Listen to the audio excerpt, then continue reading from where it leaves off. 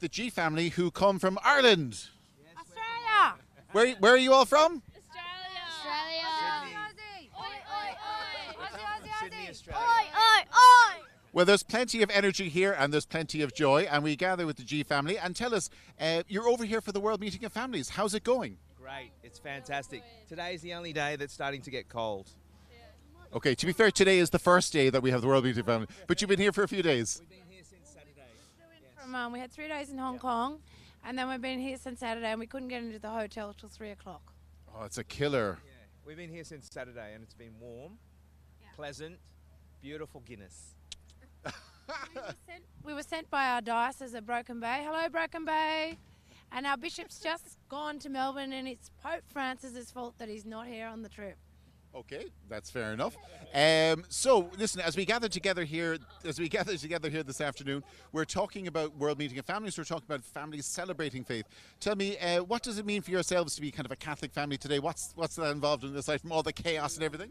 To be open to life and to have as many children. We've got 6 or 7. One passed away. But just, I guess that's evangelization for us. Yeah, because it's not very common to have lots of children, and so that's one of the challenges. We've been out and prayed for life, where unfortunately some people find it too much and they terminate life, and not only standing up for life, but bringing the children to the best things you can find, so that the faith flows through their veins like blood flows through the body. Okay, and that really leads on to my next question, because part of this World Meeting of Families, part of what Pope Francis is speaking about, is how as families can we pass on the faith to the children, how we can pass on faith throughout the generations. So what's worked for yourselves? Well, we like to do adoration, so we enjoy that, and I think that's very important.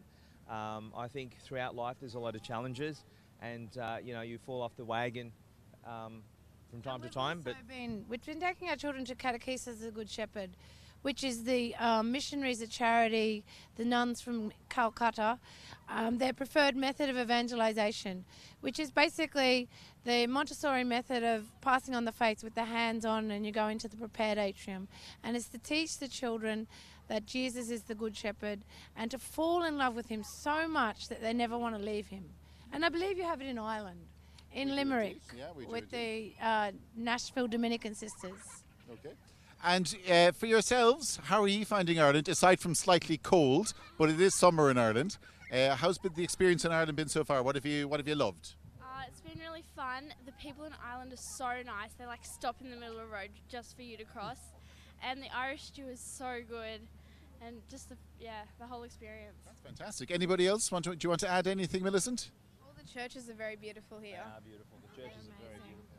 Oh, and it's so green. Really green. Yeah, because we're in a drought, and in Australia it's like a dust bowl. So pray for our farmers. They've got to get rid of their animals, and it's a serious situation for a lot of Catholics. So a lot of Catholics wouldn't have been able to afford to come to this meeting because it's a long way away. So we've probably got the biggest contingent of 6 children from Australia. Well, listen, that's wonderful. Thank you very much, and thanks very much for spending some time with us to share some of your experience with the World Meeting Families. And we wish you just to have a blessed and fantastic time for the rest of the celebration. So you're going to be here with us until when? We're away from Australia for 9 weeks, so we're going off on pilgrimage after this too, and ending in Rome for the canonisation of Paul VI in the 50th year of Humanae Vitae. Cool. And are you looking forward to seeing Pope Francis on Sunday? Yes. We are. We're very excited. It's going to be amazing. Listen, guys, thank you so much. And again, just another family joining us for the World Meeting of Families. And just from what I can see, organised chaos, but full of love and joy. So back to you in the studio.